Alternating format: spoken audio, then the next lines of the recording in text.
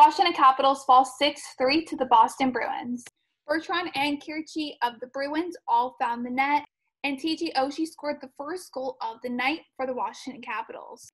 Oshie ended up finding the net once again in that second period, followed by Anthony Mantha while scoring on a power play. 3 goals were scored by the Boston Bruins, and those goals were scored by Marchand, Kirchi, and as well as Bertrand, which ended up making the game a 5-3 game. Brad Marchand ended up making it 6-3, and the Washington Capitals fall to the Boston Bruins. The Capitals will be back on it this Thursday, playing against the New York Islanders.